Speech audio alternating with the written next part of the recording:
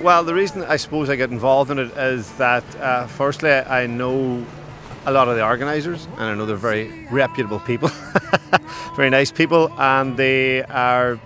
I suppose I know they would have Donegal and Cancer Care West at the front of what they're doing, and also I kind of have obviously a graph for this county, and I'm very passionate about it myself and about trying to get the word out there about how beautiful the county is, and it's it'll hopefully benefit the county in some way to get people.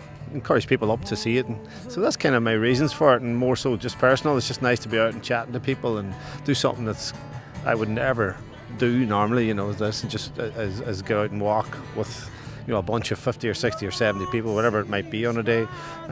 When do you ever get that opportunity? And people that you don't know, which is nice as well, because you're meeting a few people, having nice conversations that you wouldn't normally be having, so yeah, it's a mixture of different things, and yeah, that's kind of my reasons for it. It's just I like to.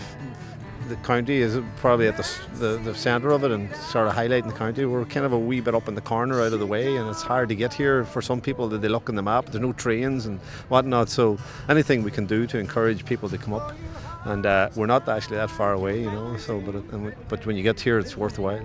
I suppose the most important thing out of all of this week is that you don't forget that to donate to Cancer Care West if you can. Get on the website, and all the links are there, and just donate whatever you can, because at the end of it we want to be able to give them some money to help people that are not able to do these things.